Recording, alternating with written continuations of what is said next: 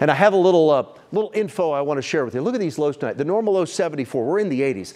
This has become a common theme around here. So these are the lows tonight, early tomorrow morning. What's taking place? Well, it's the urban heat island, okay? Since I was looking these numbers up. This is all compliments of the EPA, but since 1990, the impervious surface areas in the Dallas-Fort Worth area have increased by 890 square miles. So what are these impervious surface areas?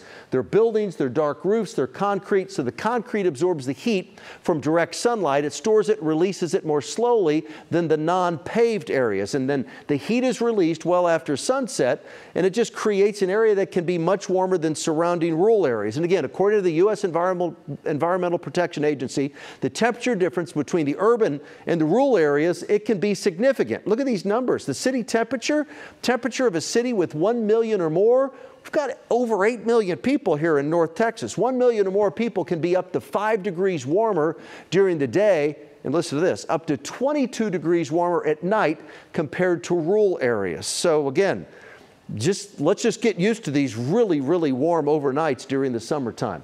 We have clear skies out there right now. I do have a little bit of rain in my forecast tomorrow, but not tonight. Tonight's clear, warm, muggy, light winds. 81's the low tonight. Tomorrow, partly sunny and hot. A heat advisory. It's been in effect the last few days. It stays in effect tomorrow. About 20 to 30% of us see some scattered showers and thunderstorms. There's a real low risk that some of those storms could have some small hail and some gusty winds. Otherwise, 100% of us are hot and humid tomorrow. I have triple digits the next 3 days. We cool to a chilly 99 on Saturday.